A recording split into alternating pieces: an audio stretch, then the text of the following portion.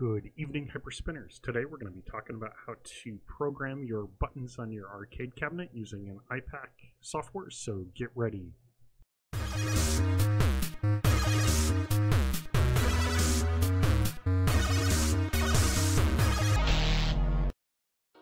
So here's my board.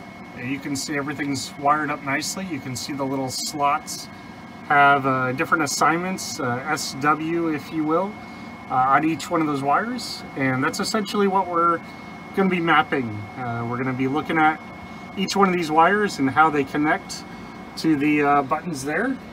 Each one of those buttons are assigned an SW. This spinner itself is essentially connected to this other board here, which you don't need to worry about that. That is a totally different setup there. And yeah, we're just going to be looking through these buttons and getting these assigned. So I hope this helps you guys. So let's get started. Alright guys, so once you have wired up essentially your board to your arcade buttons, what you're going to want to do is you're going to want to download some software, and you'll find that at ultimark.com. Now I'm sure there's more than one way to slice this pie, but this is the way that I did it. And essentially what you're going to be doing is making your arcade buttons basically press a keystroke on your keyboard. So, maybe my button 1 is, letter H.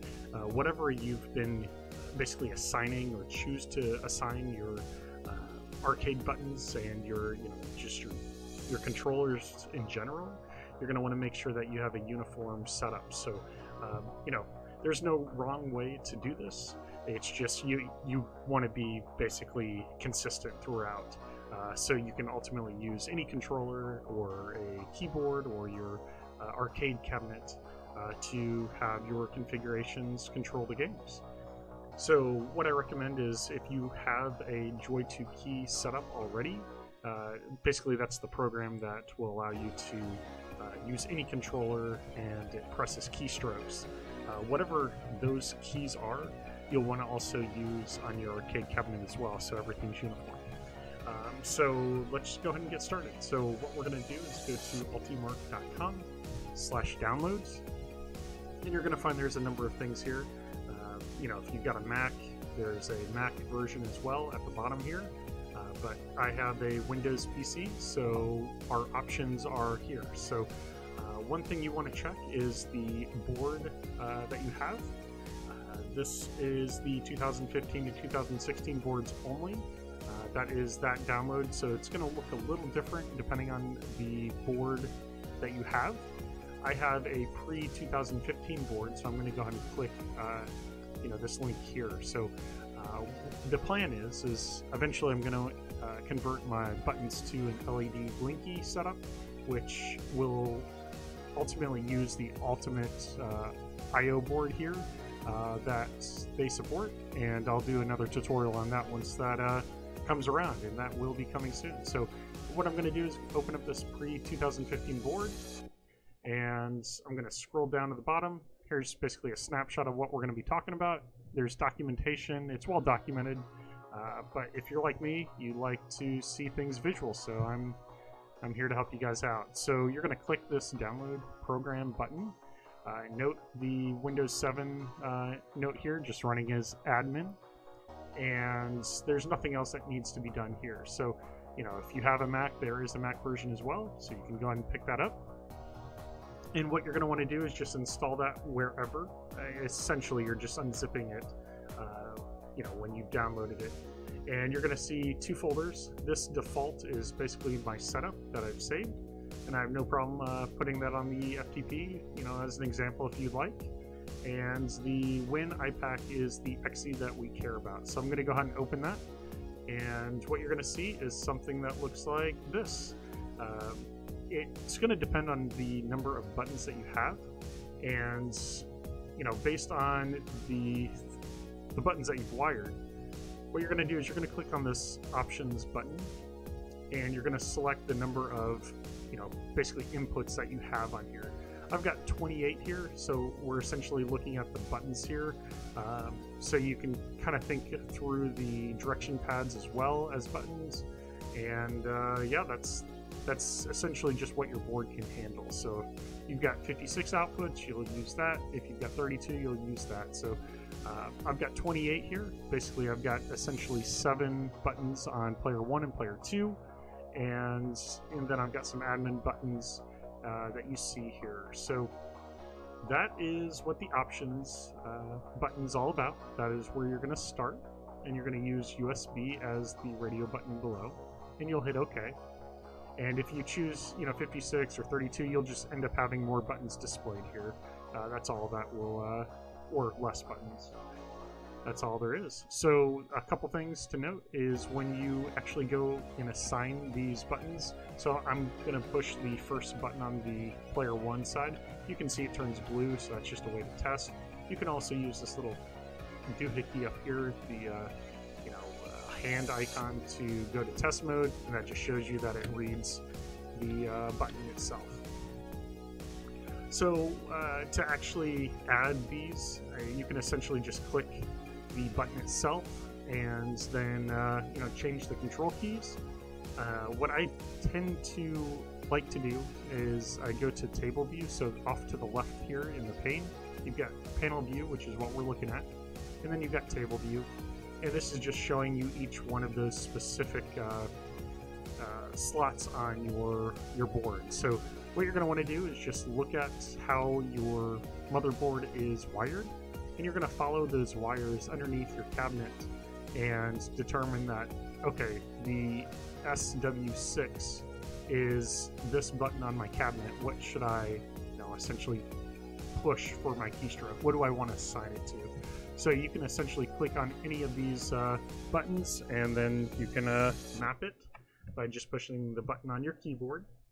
And that's really it. So you can see that, player 1, I've mapped up, down, left, right, and then I've got SW1, so slot 1 on the board. I want to be 7, and these are essentially my first player buttons, 7 through Z here.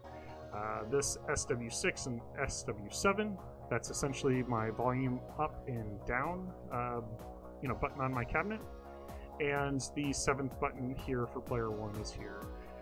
We've got the standard start and coin, which is 1 and 5, and then player 2 buttons are just below that. So RFDG, I feel like these buttons are essentially standard. You can ultimately have whatever you want on here, but that's I try to stick as consistent as possible.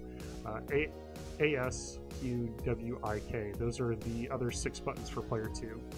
I use Escape as an admin button. Something to note in Rocket Launcher, especially, Escape doesn't always close out emulators. You'll want to use a combination of keys, and what I've done is I use essentially player 1 start and player 1 select together in a combination that will also quit a program.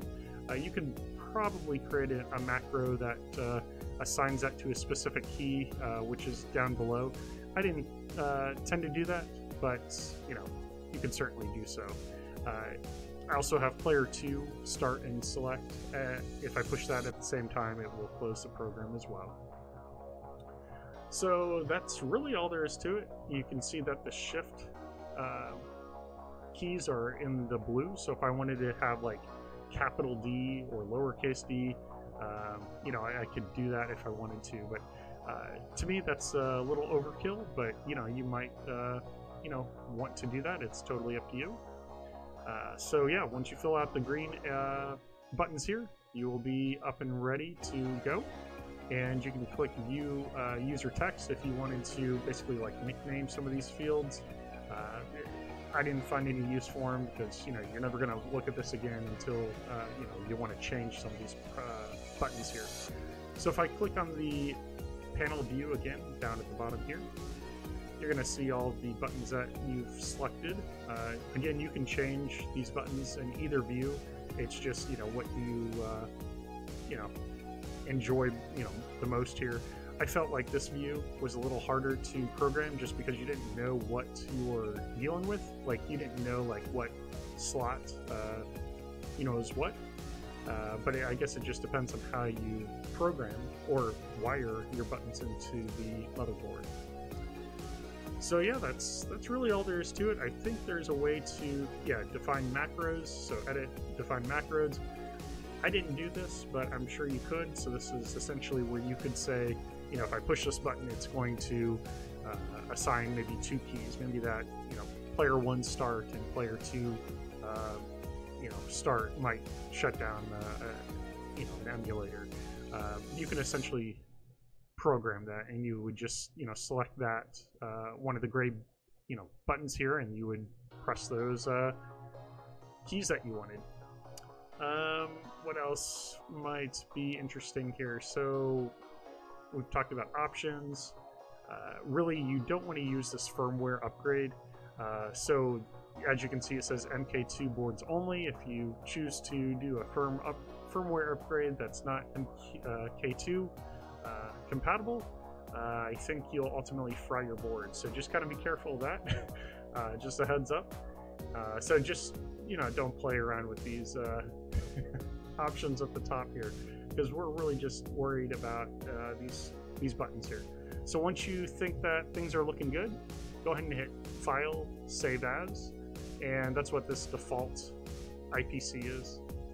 And yeah, that's all there is to it. So once you're done, you just push Program, and once you've done that, it will instantly flash these buttons to your motherboard, and it will just remember your keys. So keep things uniform, so you can ultimately use your arcade panel, you can use Joy 2 key, so any controllers, and your keyboard itself. If you've got everything mapped the same, so you're using the same sort of letters for everything, then you map your emulators with the same sort of keys, and you are in business. So that's all there is to it for the assigning your control panel. I will do another update to the programmability of this when I get LED blinky going. So I will catch you next time, and I hope that helps.